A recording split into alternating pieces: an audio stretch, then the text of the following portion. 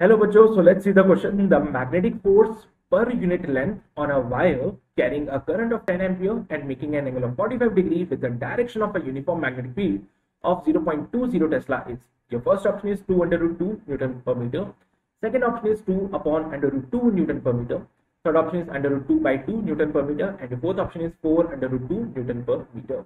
So here in this question, as you can see, the magnetic force per unit length on a wire carrying a current of 10 ampere. So the value of current is given as 10 ampere. Also, it is given that the force is making an angle of 45 degree with the direction of the uniform magnetic field. Okay, so theta is also given as 45 degree, and the value of magnetic field is given as 0.2 Tesla. So for the magnetic force which is acting on a wire, okay, so if we have a wire which is placed in a magnetic field, तो उस case में उस wire के ऊपर जो force लगता है, suppose करो ये कोई मैग्नेटिक फील्ड हमारे पास में है, ओके, सो और मैग्नेटिक फील्ड में अगर मैंने बोला कि वायर ऐसे रखी हुई है हमारे पास, तो इसके ऊपर फोर्स कैसे लगे? Suppose the direction of the current on this wire is like this, direction of the current हमें बता दिया. सो in that case the force will acting like BIL sin theta,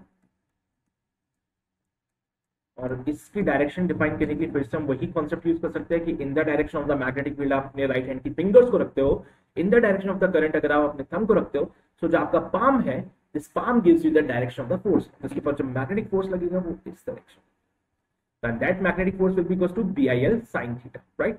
theta क्या है? एंगल है between the length vector and the magnetic field. यहाँ पे वो angle 45 degree का बनाया हुआ है, right. So this can be written as F is equals to BIL sin theta. So from here, F by L can be written as BI sin theta. So let's solve this on the next page. So F by L is equals to B का value 0.2 है, I का value 10 है. So 0.2 into 10 into sin 45 degree. So it comes out to be 2 into sin 45 is of 1 by root 2. So the force per unit length comes out to be root 2 Newton per.